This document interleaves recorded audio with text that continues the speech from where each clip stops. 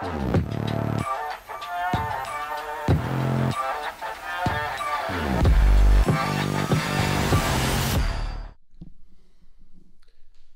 morning, everyone, and welcome to episode number 14. This is getting pretty close to the end of the chassis on the car. I think we're actually pretty much done today. A couple little housekeeping things, but for the most part, it's done, which is exciting.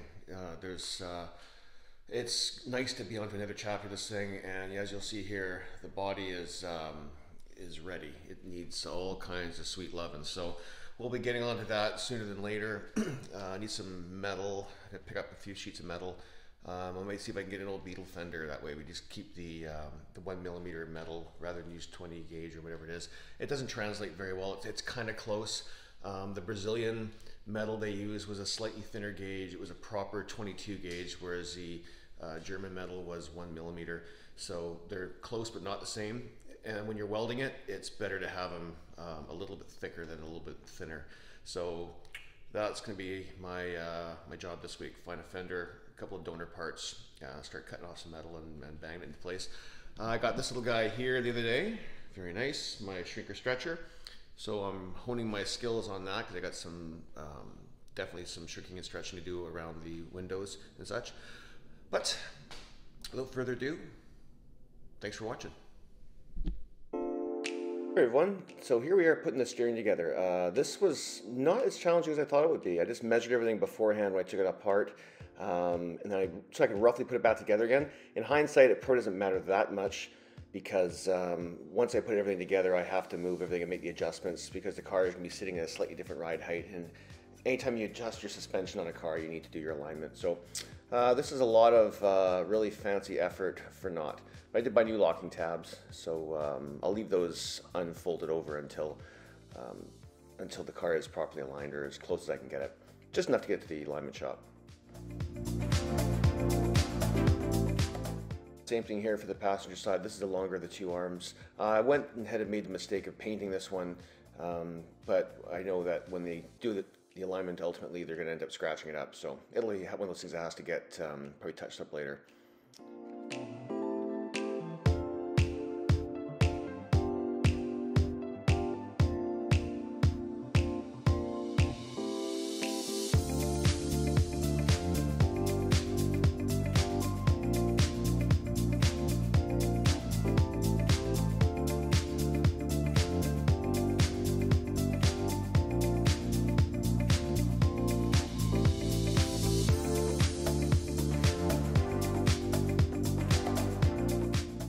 Voila, here we are all installed. Again, everything's kind of rough and not locked down. Everything's torqued though, so they're all sitting in their resting position. But yeah, we'll get those things all bent over once we get it aligned and then touch up those areas that need some paint.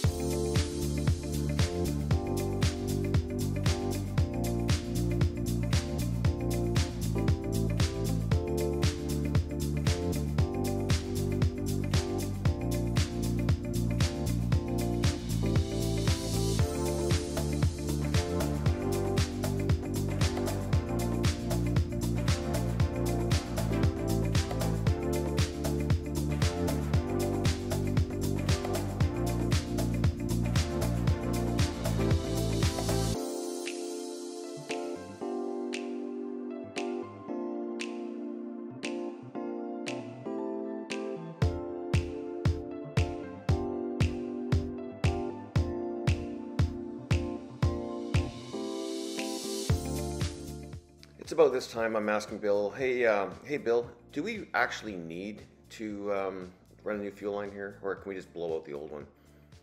We inevitably put in the new fuel line. You'll see it here coming up. All right, on to the sway bar. This car, given its age, only has a single sway bar on the front. They do make kits to adapt the rear to have a sway bar. I think they take the front one, move it to the back, and then get a larger one for the front.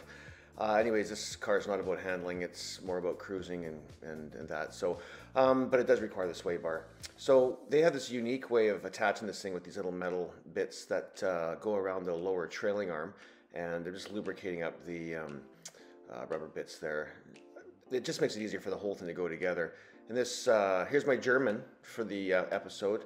That sway bar is 15 millimeter. That's 15 millimeters. So there you go. That's exciting, learning a new language and building a car.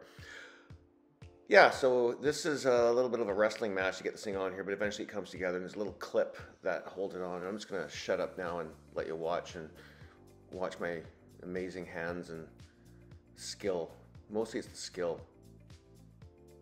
The hands are good too, but I would say a lot of it has to do with that skill.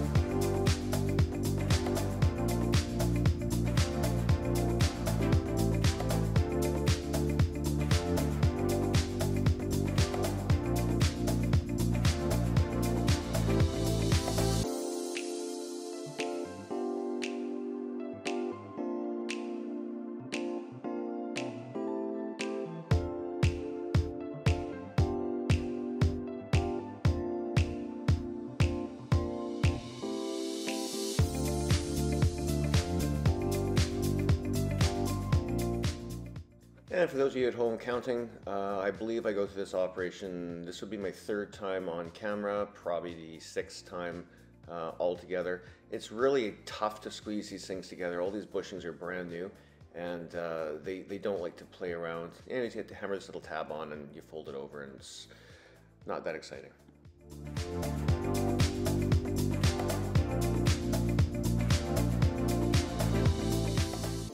All right, here we are going to lower the car down, or for you German guys out there, it's niedriger. That means lower in German. So here we are, just going to put this thing back on the ground, and for the first time in quite some time actually. So we'll lower it down a little bit. Oh, hang on.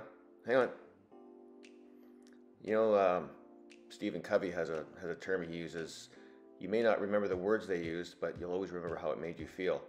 I would like to apply that same thinking to those dance moves.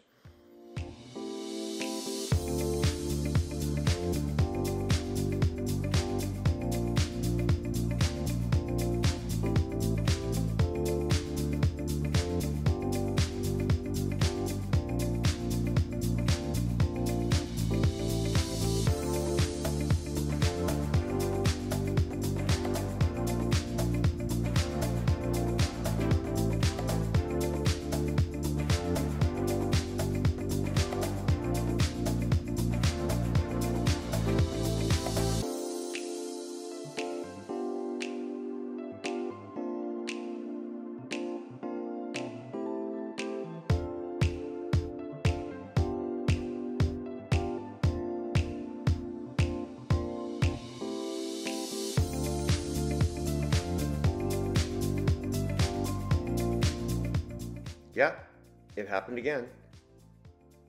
And it actually is in time with the music if you listen carefully. And after a quick costume change here, this is the finished product as of today, but I have one more little nuisance job to do at the back of the car here, and that is, wait for it, 2 more brake lines. Yeah, I'm getting pretty good at brake lines. But these ones, built them up, and just gonna tighten those guys up there, get a couple bends in them, and then that's it. That buttons up the whole back of the car.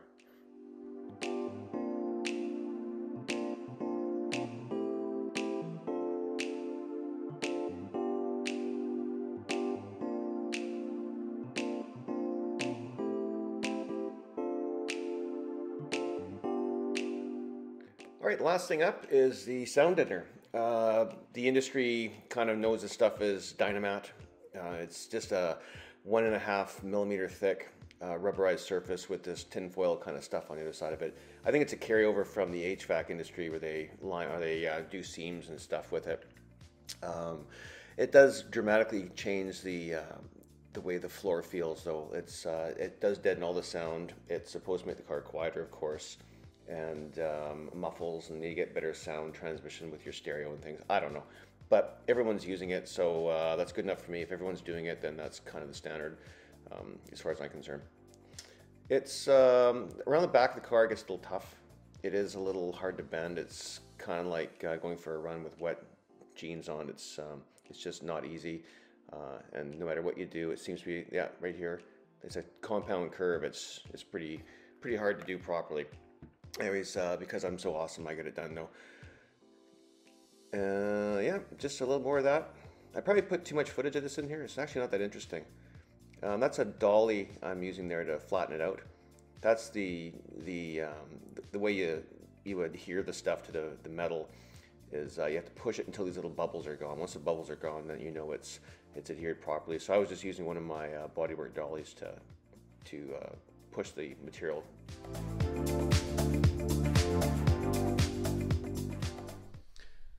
Well, thanks everyone for tuning into episode number 14, where we got tons done on the car. We got the matting all in, we got the brake lines all done, the steering all finalized, before alignment anyways.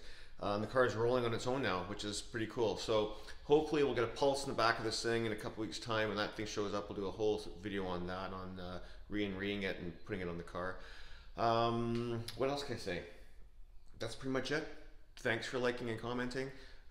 Thanks for thumbs up, and just for viewing in general, and going back and watching the original ones. I've gone back and watched them myself and noticed a big change in the way things are shot and the way things are being moved along, and the production of that. So it's all thanks to your good comments and feedback. So keep them coming, and we'll see you guys for episode 15.